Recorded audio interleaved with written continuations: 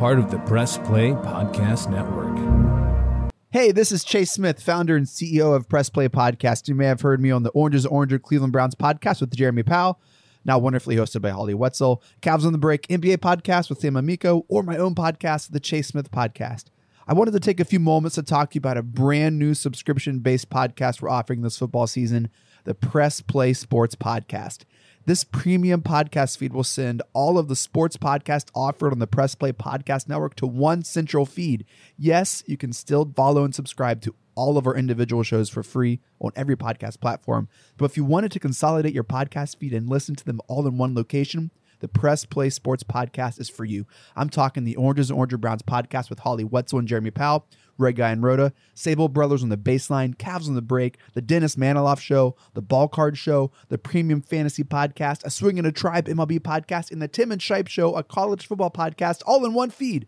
All 9 of our sports shows curated into one single podcast feed. Out the door, you're looking at $5.36 a month after tax.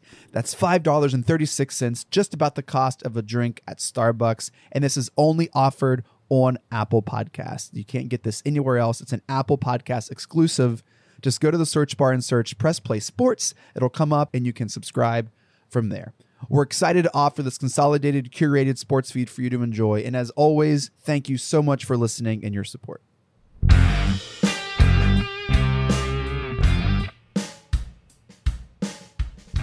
I can't believe it. We've made it to episode 10. We did, and I guess by now, episode 10, the fact that we're rolling ads at the front end of the podcast means we're getting popular enough that the network thinks you're going to stick around and listen to us. Yeah. How about that? How about it? We're back after a little hiatus. Yeah, we missed a couple of weeks there because somebody decided to take their happy ass to Vegas and spend a few days out there. I robbed that place. That's not how I recall your text messages at 1 a.m. coming across. Well, I could have robbed that place. I just did. It didn't if feel you had right. enough money left to go buy a COVID's gun. already been so hard on Vegas. I didn't want to leave them in financial ruin. No, That's how you're going to play that? oh, Caesar was going to be pissed if I won any more money. I get a phone call that says, these casinos decided lock these slots down. They got to make their money back after COVID. That's exactly what happened. Tightest slots in the world right now are in Las Vegas. Oh, so Jason just... And 1 a.m. Don't be dramatic. It was like 10 o'clock my time. Well, yeah, 1 a.m. here. I was crying into a pizza in the hotel room. Yeah, I mean, I understand. I've been there. I've played that game. It was just funny to watch somebody else do it. So Jason's wife is kind of a big deal in her field, and so she got a trip to Vegas, and for some reason she took this schlub along with her. Yeah, and a little he arm candy. Literally just all day gambled and drank Not beer. all day. I took and naps. ate food. I took naps. I went sightseeing to other casinos. Right? Yeah. I went up to Fremont Street to see the Golden Nugget. It's a real crap hole, isn't it? It's, you know what? It's like the Chipotle of fast foods. You think? I do, because there are some others out there like Circus Circus. Oh, yeah, but you're not. So you get into like circus realms. That's legitimately like the Walmart of Vegas. Loose slots at Circus Circus. Loose everything at Circus. Loose wallpaper on the lobby when I walked in. Yeah, everything at Circus is just not quite up to snuff. But, you know, I wasn't ready for the heat. It felt like I was checking on a pizza in my oven. Anywhere I walked, nonstop. It was radial heat off of the concrete and everything else.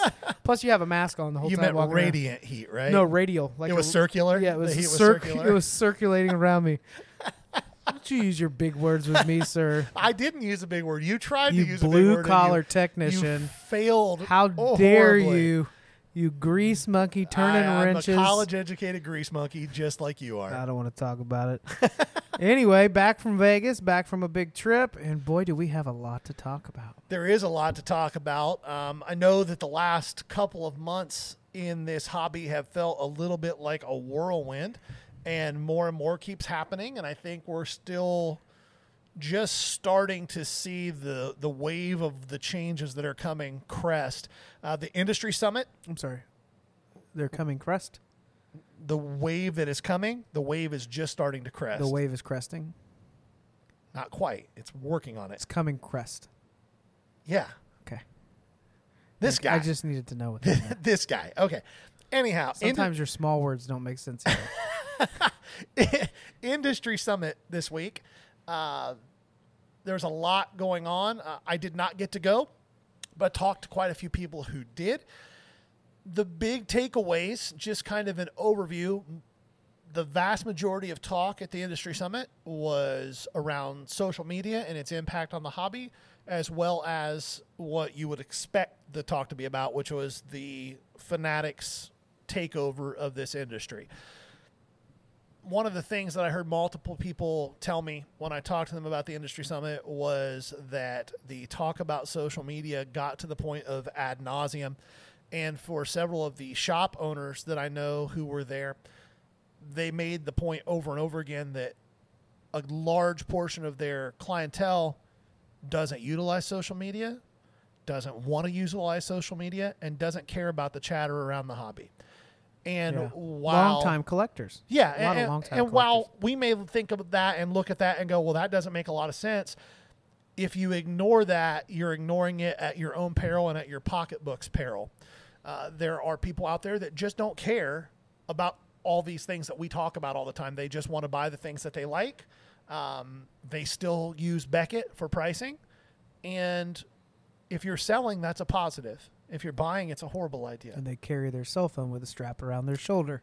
Or in a fanny pack. In a fanny right? pack. This is a car phone. I had a conversation with somebody about Beckett pricing the other day, and they posted a picture of a spreadsheet that they made. They opened an absolute baseball blaster. So they took $30 and flushed it down the toilet, but they had fun doing it. But they absolutely did. Yeah, they made. I teed that up. Didn't know I teed it up, and you were so ready for it. So happy. They made a spreadsheet of every card in the blaster, right? And and they used their Beckett Collector's Guide to do this. How else would you? According to Beckett, the value of the cards in that $30 blaster was roughly $4 million. I mean, I'm exaggerating, but it was legitimately like $60. There wasn't a card in that blaster valued under $1, which is laughable. Well, valuable to list, but harder to sell. And by harder to sell, you mean will never sell. Nobody's going to buy unlicensed base cards? For $1 a piece? Yeah. No, it's not going to Come happen. on. I told the guy when he was telling me about it, I said, if that's your stance, like that's where you price things, that's cool. I would like to sell you my entire collection. My entire collection is probably worth around $20K in real dollars, but Beckett dollars, I'm a millionaire. Yeah. Let's make this happen. I'll give you a heck of a deal. I'll sell you my collection for $500,000 I'll do half of Beckett's pricing. and still come out ahead of comps. Yeah. I like it. Yeah. So that was the talk on that part of it. The other big talk was with Fanatics. There's been a lot of speculation leading up questions. to I understand. But what's going to happen? How is Fanatics going to make cards? A lot of the talk was, well, they're going to buy Panini. Panini's been trying to be sold anyway. They're going to buy Panini. Topps is going to die if they don't buy them. Well, the consensus coming out of the Industry Summit is Fanatics isn't buying anybody. They're going to build their own business from the ground up with exclusive licenses with the 3 major sports in America, and they want to build their own thing and dominate, which means that Panini and Topps, Upper Deck to an extent, but Upper Deck does hockey and good ones. And good ones, which nobody really cares about. Hockey collectors collect hockey. Hockey collectors are some of the most passionate collectors you're ever going to meet. Right. There's just not a lot of them. But the consensus is that Fanatics is going to build their own thing from the ground up, and that means that Topps and Panini are going to have to focus on the things that they have left, which is for Topps, soccer and F1, for Panini, soccer, underwater basket weaving. Yeah, and just a few other just random non-sports things, like Panini makes Fortnite cards and things like that. Which some of those early ones are. Oh, yeah. Some of the early Fortnite stuff goes for stupid money. It's shocking if you look up comps. So you might be listening to this going, these guys are idiots. I'm telling you right now, get on eBay and look up sold comps for cracked ice Fortnite cards like from Series 1 and Series 2. Yeah. Season 1, Series, whatever you call it. It's stupid. Stupid dollars. Yeah, nerd alert, right? Yeah. So they're going to focus on those things, and then Fanatics is going to build their own thing from the ground up. The other big concern with Fanatics taking over, because Fanatics has such a robust and well-developed online delivery platform, direct-to-consumer platform, is that they were going to – card shops were just going to die. They weren't going to be able to get anything. Yeah. The consensus coming out of the industry summit was that's not going to be the case completely. There will be some contraction. There will be a kind of like what Panini did when they first started out. You had to meet certain requirements to be direct with Panini. So if you're an LCS that has an actual storefront and it's clean and you can show sales and you can show that you provide good customer service, you're still going to have an opportunity to buy things at wholesale prices. Distributors are going to still distribute Panini and Topps and Upper Deck products. But at the end of the day, the real winner in the distribution side of things might be a company like Leaf, who these distributors haven't really touched in large quantities because they had other things to sell. Well, now they're not going to have as many things to sell, and Leaf doesn't really have to change what they do. They're already all non-licensed, direct relationships with players. Tons of hits. Yeah. And so I think that Leaf might come out of this thing as a winner, but breakers, the large breakers, are also going to be fine. I think they're going to be able to establish relationships directly with Fanatics. That's the talk. I was going to jump in on that. No, jump. I think it'll be a little bit of a challenge for them to get. I don't know why Fanatics would try to create a different scenario than what Panini directly had or Topps directly had or some of these other companies. I think they love the squeeze on being able to set those premiums. They bought a monopoly. They essentially Fanatics is going to run the monopoly on major sports that are licensed, and I think these breakers who have been really pretentious and unwilling to break some of these products like Leaf or unlicensed stuff because they only do the best and blah blah blah. You're gonna find them breaking a lot of unlicensed stuff. Oh, I think you're right on that front. I think that the one thing that Fanatics is going to do, and I've said this since this news broke, they are getting into this market for two reasons. One, it's a massive market that still has tons of growth potential. But I think just looking at how Fanatics has built their other business lines, that they also understand that if they don't do something to introduce product at a price point that makes sense for the average person, that eventually the hobby is going to cannibalize itself. And they wouldn't be sinking the dollars into this on the front end if they didn't see a play that's 20 years long. Do you think we see more of a push with Topps, Panini, some of these others in that NFT space? It'll be unlicensed NFT stuff. And so we talked about player image and likeness and this change with Fanatics. So Panini wouldn't even have the ability to have a product with the likeness of a player? Correct. So just like Topps had Unless it's a college player. Okay. Yeah, which does open up a whole new market. Yeah, and I think because that we essentially talked about you're that selling before. draft picks at that point. Well, yeah, but you're selling guys that are currently in college. So we talked about Quinn Ewers a few weeks ago, Ohio State's new freshman that's sitting the bench right now. There's a lot of people at Ohio State that are erroneously screaming for him to play, but it's a bad idea. Not yet. But that kid is going to have cards long before he's in the NFL. And I think that there will be Panini already has relationships with the NCAA and the major conferences for use of their logos. So then it just becomes a question of how to structure contracts so that players that are existing in college get paid for the use of their name and likeness. And so I think you will start to see pre-rookie cards, much like Bowman Firsts are for college football players. And I think you'll see it in college basketball as well. And I think that Panini and Topps will also be trying to, if they're smart about it, they're going to make it feel like when you are joining a Power 5 conference, and you have a stud coming in like this quarterback, that this is essentially their debut as a professional athlete because they're being paid from this point on, like almost trying to shift the optics on that, which we're laughing now, but some of these contracts that are coming out, you were just talking about yours coming in. What was his contract for? $1.2 million. For how many years? One, I believe. 1 year, $1.2 million just on exclusive autographs and Yep. product. So what's going to happen in year 2? Or if somebody's being paid $2 or $3 million a year in appearances, autographs, all this kind of stuff, but they're going to be a higher draft stock if they wait 2 more years. And so for the next couple of years, we just need you to be okay with $6 million.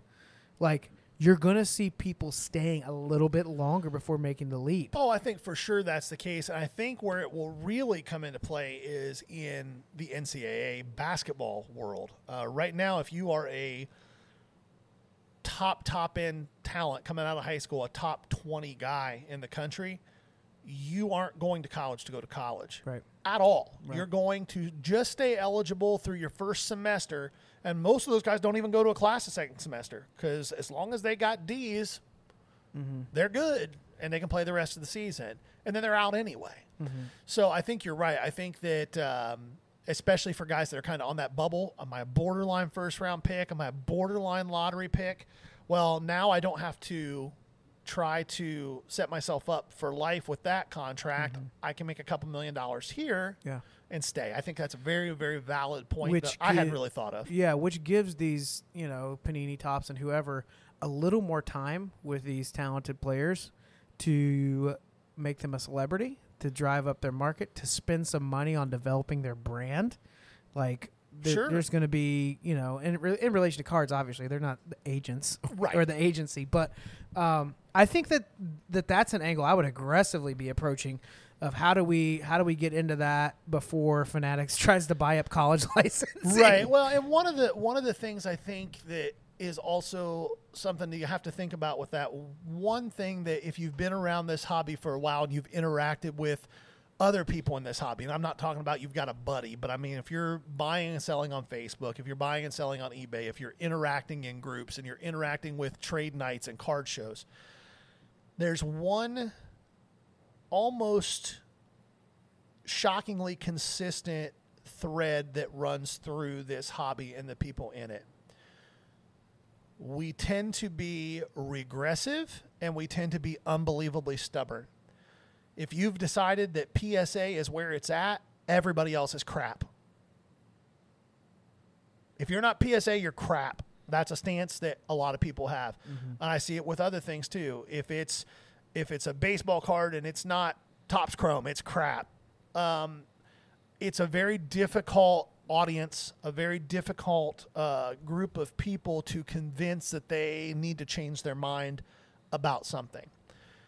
And part of that is this is a little bit of a heady, nerdy space. It is. So there's a lot of research and knowledge you need to be adequate in it. Like you and I both have friends that have listened to the podcast. They're like, I like a lot of this, but 3 episodes in, I still am just scratching the surface. Yeah, I don't know what's going on. Hobby. Yeah. Where you and I, as soon as we got into this, or especially in the last few years as it's picked back up, it's like we're just consuming as much information about this as we can. Because honestly, when you're looking at an investment side or getting into breaks or collecting or selling, whatever, doing your research on this is significant. So because of that, I think people are so fixated on quick returns that it's creating some of that problem you have. Like everybody has preferences, favorite products they hate. I get it.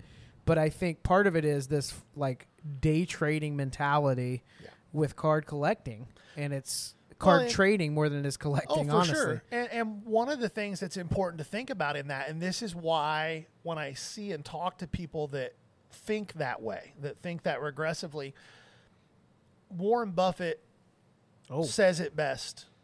When people are not afraid, you should be afraid. And when people are afraid, you shouldn't be afraid. Grading, it's a great kind of segue into something we hadn't really talking about, but I want to bring it up because I want our audience to get some value when we have these discussions. So when we talk about grading, one of the things that a lot of people don't know or they haven't put the dots together with, and I'm going to share it with you now, Fanatics, within 5 years, will be making every single licensed trading card for all 3 major sports. That's just the way that it is. It's not going to change. That's where we're at. The owner of Fanatics is also the majority shareholder With the in Beastie the Blackstone Group. Oh. The Blackstone Group bought CSG. Mm-hmm. If we think, and I think you're an idiot if you don't think this, that Fanatics is going to make products that include slabbed cards, just like Panini and Topps do now. If you think that any of those cards will be in anything other than a CSG slab, you're out of your damn mind. You are out of your mind. That's a really good point. So within 5 years, every single major high-end rookie card that comes out of a box that's in a slab will be in a CSG slab. They really need to redesign that label. So here's the thing, though. I will say this. I'm not a fan of the label. It's ugly. It looks way better in person than it does in still pictures. So bad. It looks horrible without subgrades. With subgrades, it's not awful. It's not good. But that being said, I'm telling you, that's coming. If you are a long-term investor, buying up CSG slabs that are 9s and 9.5s and 10s now is a no-brainer, in my opinion. And keep in mind, CSG grades tougher than just about anybody. And a lot of people don't realize the two guys that run the grading department at CSG for sports cards were the top two guys at BSG, and CSG stole them away. So we're not talking about some fly-by-night stuff here. CSG, they're giving out 10s at a slightly slower rate than BGS does. And BGS is known to be the toughest 10 to get in the industry. CSG is tougher.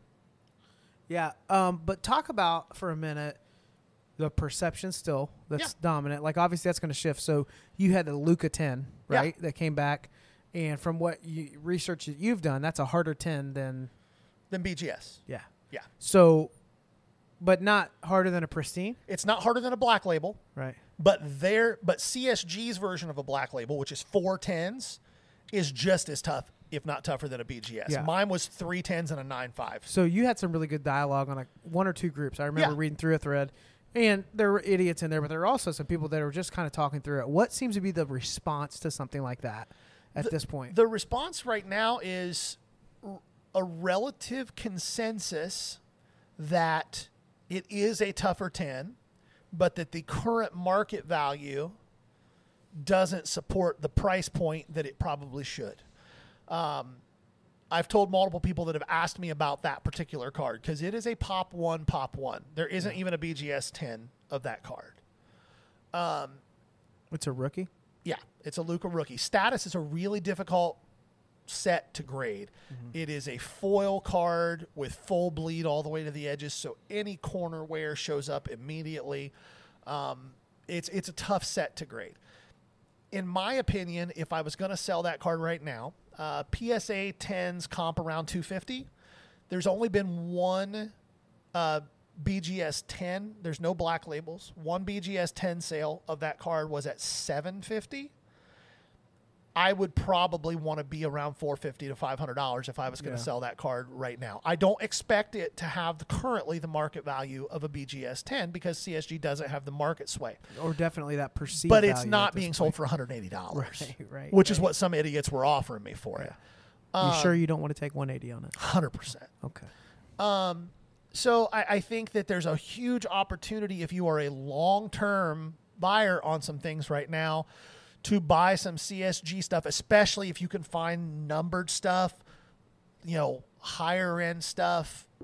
You can get it pretty cheap, and I will be absolutely stunned if every Fanatics graded type set, like encased, isn't in a CSG slab. Nice.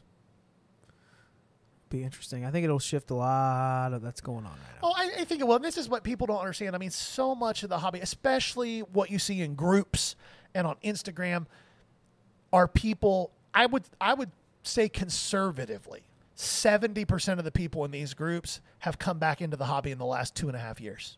Yeah. And probably 50% have come out in the last 18 months. So to them, PSA is the end-all be-all. People don't realize that until about 3 or 4 years ago, 5 at the most, BGS was considered superior to PSA. A BGS 9.5 sold for more than a PSA 10 did. Yeah. Like that is a situation that has shifted in the last few years. It will continue to shift. Things will continue to change. It's just like NFTs. There's a lot of poo-pooing about NFTs. The reality of it is that NFTs aren't going anywhere. Mm-hmm. And think about how much money Fortnite makes. Think about not in my house. Well, maybe not in your house, but in general, I mean, we had to delete that game. Yeah, Fortnite makes so much money on their V-Bucks for people to buy things to dress up their digital character that doesn't even affect the gameplay at all. And they can't sell right? them or trade them to anyone. NFTs aren't going away. NFTs are going to become bigger and bigger and bigger, not in the short term. If you're buying NFTs to flip them, you better get in at the beginning of something when it launches, like Top Shot did and things like that. But in the long run, they're not going anywhere, and it's not a terrible place to throw dollars, because as the generation that grew up on Fortnite becomes adults and has disposable income, they're already in that mindset. Their brain's already in that world. Yeah. All right, we got to move on. Yep, we could go We're forever. talking a lot. We're making up for lost time, lost Right? episodes. Let's talk about some recent pickups. You don't want to talk about recent Well, pickups? you can brag. Go ahead. Well, I mean, I may have hit pretty good. Yeah, you had a little bit of a run lately. I've been on a heater, guys. Not only did I annihilate Vegas, but in the last several breaks, I've been on a heater that I've gotten into. Your run on Vegas toilets doesn't count as annihilating So Vegas. I don't believe we talked about this last time, but if we did, I'm going to say it again. I don't think we did. One of the things that Gary and I like to do is to get in these rooms where you can play poker for cards. So you do entry free, hop into a poker app, lounge, whatever. Is this legal while I'm talking about it? I don't know. Okay, cool.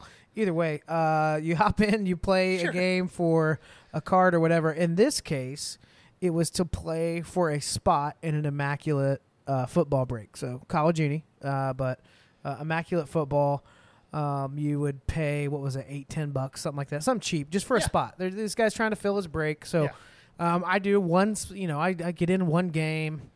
Gary's also in that game. He goes out quickly, swiftly. Poor betting. I don't even want to talk about it because it poor was play. BS. No, it was aggressive play. I got 2 and 4 outed like this 5 guy times. could not have been an understudy on Rounders. I'll tell you that. Wow. He doesn't really like poker that much anyway. So wow. But anyway, I beat him, and then I go on to beat 4 other people for one spot. And wouldn't you know it, I hit the Jacksonville Jags. Well, and the best part about that story is on a random. At the end of the poker game, I get a message from Jason saying, "Hey, should I take the spot or should I take the buyback?" No, there was a different break. I thought there was a buyback too. Oh, No, yeah, it no, was it was Chronicles. It was Chronicles. like, I can It was get like a ton of Chronicles. 6 spots in Chronicles. But or I can never get hit like anything. 1 spot in this Immaculate I never break. hit anything in And I said, you Immaculate. have to take the Immaculate break for $10. So I did, and I hit a Immaculate Trevor Lawrence autograph rookie to 99. Yeah. And it's a on pretty an card. $8. Yeah, it's not a bad buy-in on a $8 poker room. investment. It's a good spot. It's a good spot. It's going up online. I'm going to sell it. College Unis, got to go. If you're hanging on to College Uni NFL rookie stuff, it better be a long hold. Because as these NFL unis come out, the price will plummet. Yep.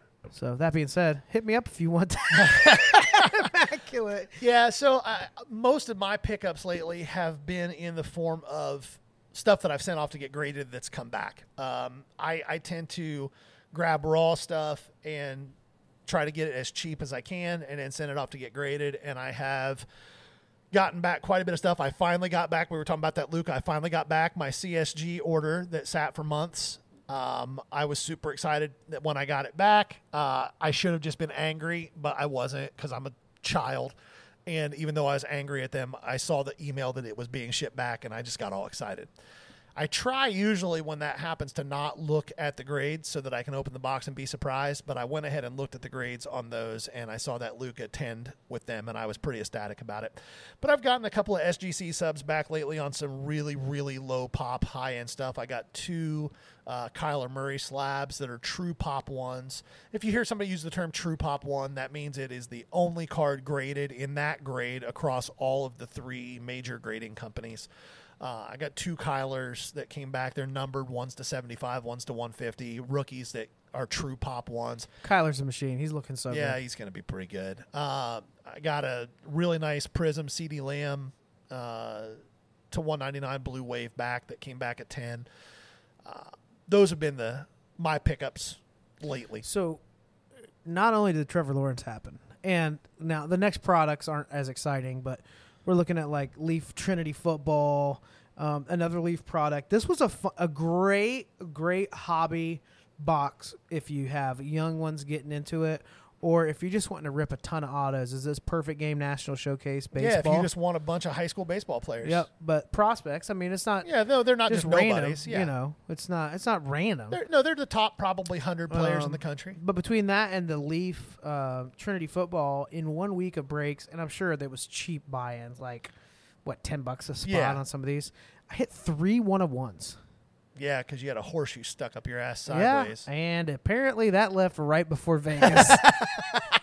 You left it. Yeah. You left it at the Golden Took Nugget. some magnesium citrate right before my Right flight, and away she went. You know, now that I think about it, I should include these break winnings into my Vegas numbers, and it's starting to look a whole lot better. I mean, you can do that in your own head. Nobody else in reality will do that. But I rip on Leaf products a lot of times just because especially with baseball, it's so hard for me to enjoy a product where there's not a uniform on it. It just bugs me. I like licensed products. But as I went through it, I mean, just some of the hits that I've had in the last few days, one of these 1-of-1s has a sick patch on it, on-card auto. Leafs patches are They stupid are. nice. They are. If What's you the other like one I hit? That patches, Jalen Waddle. the Touchdown King. Yeah, the Touchdown cracked King, ice cracked ice out to of Leaf 20. Metal Draft. Yeah. And as a Dolphins fan, I wasn't mad about that at all. Also hit some of the, speaking of cracked ice, Select Basketball. Yeah. I think this year's Select Basketball is looking real nice. It is. I think that one thing people have to remember, though, about Select this year is it came out as a retail release for the first time, but unlike Prism, and this is something to really remember, the retail Select has a completely different color scheme than Hobby Select. Mm-hmm. So if you see a base card or you see a Prism, you see a Select card that has a blue face and you've collected Select before, you're thinking immediately, oh, that's a color, that's a Prism. Right. Look at the back. The retail base cards are blue. Mm-hmm. Okay? They're not a Prism. Now, you could still have a blue Prism, but it came out of Hobby. Yeah. Yep. So that's kind of been it. I haven't chased after any players lately. I probably get back into that with the NFL. I kind of like to see what's happening with rookies or people getting called up. Do you want to move into some? Let's talk a little bit of baseball real quick. We're already just a good ways into this. Okay, episode. real quick baseball, and then we'll jump into Week 1 NFL MVP talk. Forget the NL. It's all AL. Yeah, the NL's likely going to be Bryce Harper, which makes just about anybody with mean, a soul gag. But other than being a Buckeye fan, I don't have much. I just don't know why. Why does he bug me so much? he feels like that guy. Does that make sense? Does he go to a steakhouse and order like a Corona and ask for 2 limes? Yeah, Because that's what the vibe I get. Yeah, he's just that guy. He just that kind of cocky dude, and it's annoying because you know he can back up the cockiness, but he's still super cocky. It's just he's that guy. Yeah. Like you beat him in ping pong and he needs to play you like 20 times until he wins once. Yeah, but he would beat you 20 times. Yeah, but I beat you twice today. You That was did. a setup. I It was just 2 to wanted to 1. bring it up. Yeah. 2-1. You were feeling good about it. Yes, And the I third- told you I was sitting on a bad side of the table. Yeah, and then you moved me to the bad side of the table. and then I crushed you. And And, then then the the third third game game, was we, close. we evened the table out. 21-19. Yeah, who had 21? You did. Okay, so Anyway, so Bryce You have Harper, a ping pong table in your house. I play once every 4 months. Here we go again. I'm just saying. Here we go. Yeah, but you do that stupid grip. Like, if somebody's going to be impressed, like, oh my gosh, an inverted grip on a paddle. I only This do guy that when must I- be real I good. only do that when I serve. That's like kids wearing Reebok pumps like they're going to dunk Dude, on you I in would 1994. totally wear Reebok pumps right yeah, now. but if I your could find a knees pair. aren't going to work because you're No, wearing do them. they make like knee braces that are like Reebok pumps? So I No, can they just, like- also don't make size 72 Reebok pumps, so you're out of luck twice. All right, baseball talk. AL, it's all Ohtani versus Vlad. The sports books will tell you, with the odds that they have out right now, that they believe that it is an absolute lock that Ohtani is going to win the MVP. If he wins the MVP, and I don't say this lightly, and I don't, I'm going to piss a lot of people off when I say this. Do it. I will not say that it's one of the least deserved MVPs ever, because that's not true. That's not. I'm saying I won't say that. But if Ohtani hadn't pitched 100 or 120 innings this year, there wouldn't even be talk about him as the MVP. Vlad Guerrero Jr. is top 3 in every single offensive statistical category that exists in the AL, in the majors, not just the AL, in the majors. He leads the majors in home runs. He leads the majors in batting average. He's 3rd in RBIs. Like, he's 1st in OPS. Yeah. It's not even close. Ohtani's hitting 255. Yeah. He's hit some home runs, but he's not leading the league. Yeah. He's pitched 120 innings, whatever it is, but he's not even close to the league leading ERA. He's not even leading the league in strikeouts per inning. Like, it's cool what he's doing, don't get me wrong. And if Guerrero wasn't having the year he's having, I think Ohtani is very deserving MVP. Is Ohtani still in the conversation if he doesn't pitch? I don't think so. Wow. I think if Ohtani wasn't pitching, he'd Who's be there? a home run. I think you're looking at, realistically, Salvador Perez and Vlad. Yeah. Those are the 2 guys you'd be talking about. Yeah. I mean, hell, in a regular year when Vlad isn't doing what he's doing, Salvador Perez would be running away with it. That Yeah. dude is smashing. Yeah. So that's baseball talk. NFL, move on. Hot move on. take. Here we go. NFL recap.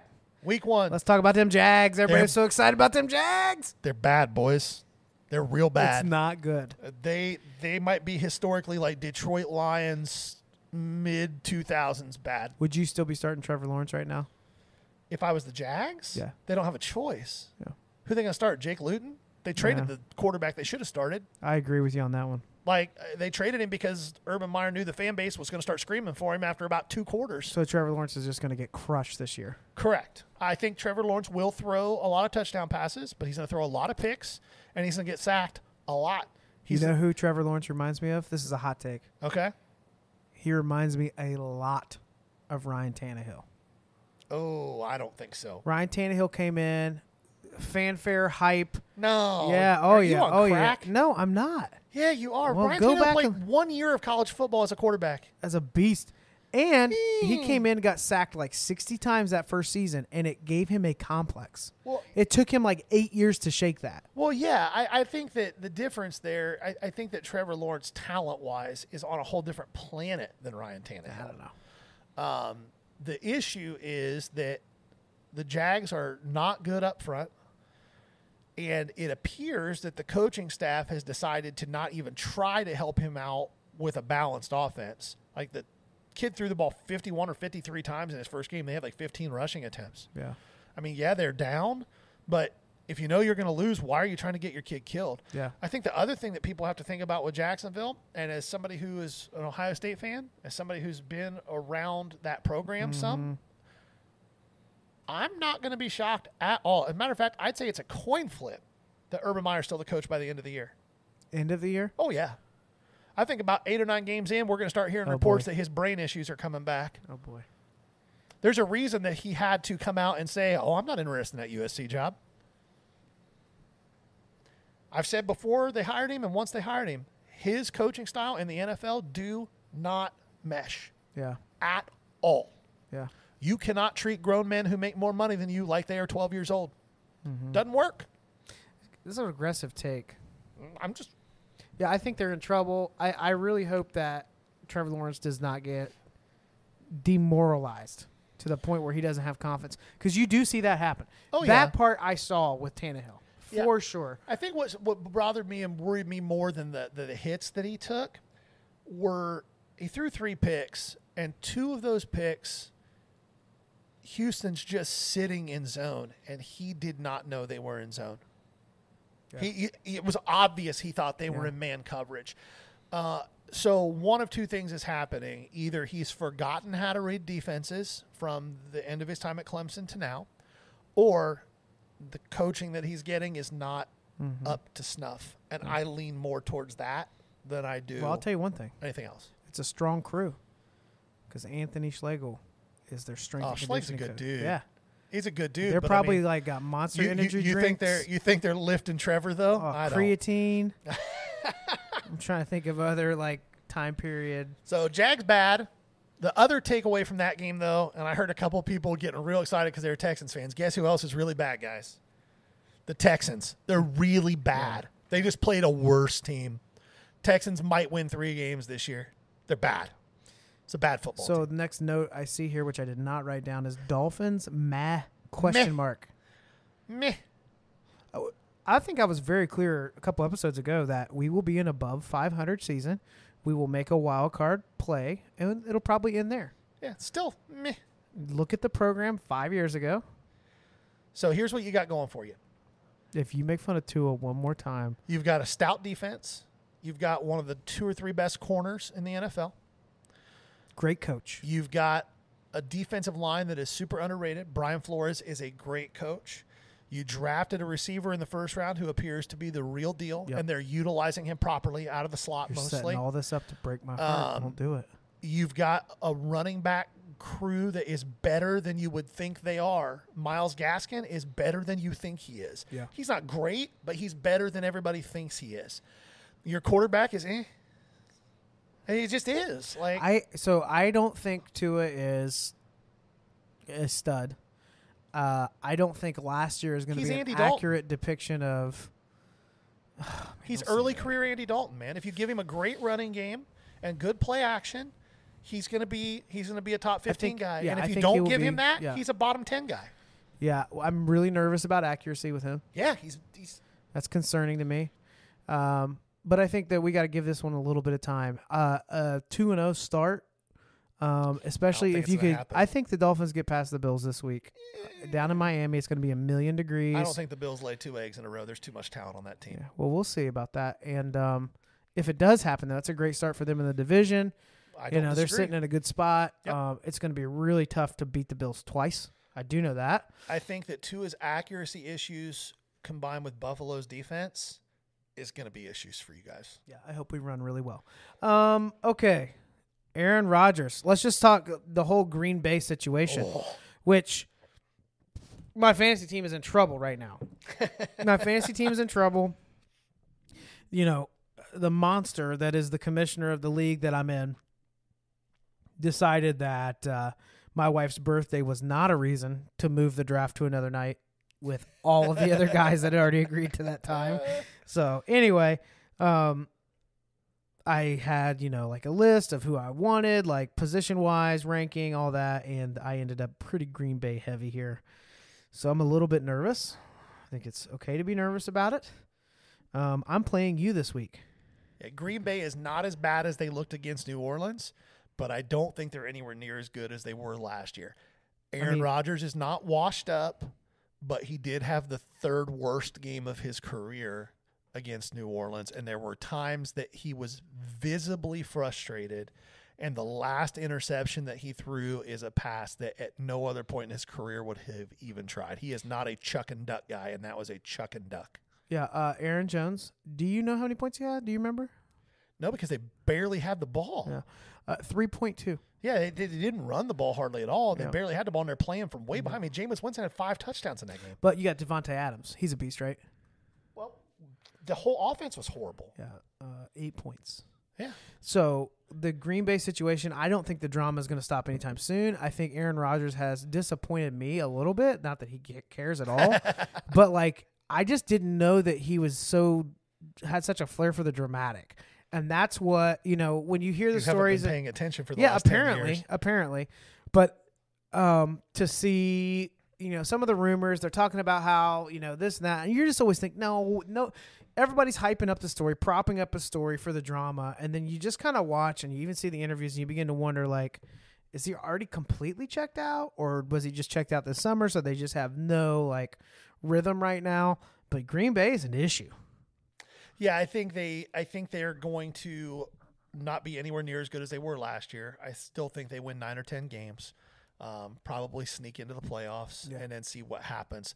I think the problem they've got is everybody in the building knows that this is Aaron Rodgers' last year there. And I don't care who you are. I don't care how mentally strong you are. Think about any job you've ever had and you're on your way out the door. How easy is it to be at your best? I'm going to give it everything I've got. That's my point. So I think there are definitely issues in Green Bay. I don't think it's an overreaction time. If you were trying to flip Aaron Rodgers cards, you were doing it wrong anyway. He's a first ballot Hall of Famer. Wait for them to be like 1-5 and then buy up because they'll do a dip again. Stuff will drop. But he's a first ballot Hall of Famer. Whatever. What do we got next? This kid named Mac Jones. Mac Jones looked real, man. I know that this is, week 1 and it's overreaction time. And I say this understanding that you guys are listening and you're going to hear one thing and it's not what I'm saying. You're going to hear what I say and you're going to say, he just said he's as good as Tom Brady. The way he plays the game in that offense looks just like early career Tom Brady. He takes what the defense gives him. He's accurate as all get out. Like, he doesn't miss spots. He doesn't force the ball anywhere. He takes his read and he takes his check downs. He doesn't go after anything he doesn't have to go after. But when it's 3rd and 7, he will throw the ball at least 8 yards in the air. Yeah, which you can't say for a lot of young quarterbacks. True. Including one of the ones we talked about earlier. Tua. Yeah, that's true. So I think he looks legit, and the thing that's the most encouraging about him is the fact that one of the keys to playing quarterback at any level is being willing to take what defenses give you and not get greedy. And he shows no inclination of being greedy at all. And the other thing that was really, really encouraging watching him play, if you're a Pats fan, is the fact that he knows what he's looking at. He checked in and out of things several times that were like some next level pre-snap reads that got the Patriots in good position. Like he did everything in that game that he could for them to win. The Patriots defense didn't. Yeah. So Mac Jones, high upside, I think. Last guy we'll talk about in the rookie quarterbacks, Zach Wilson. Tale of two halves, boys. First half, that dude looked like he was lost. I think he was 2 of 11 in the first half. It was ugly. And he went in at halftime and drank a Monster or did whatever and came back out in the second half and looked like an entirely different player. I've never seen a game where the game appeared to slow down that quickly just in a 15-minute halftime break. I think he ended up with like 270 yards and 2 touchdowns. Corey Davis looked good. I said a few weeks ago that Corey Davis was a guy you should be jumping after because he's the only guy that in the preseason he was getting targets like crazy. So Zach Wilson, also high upside guy.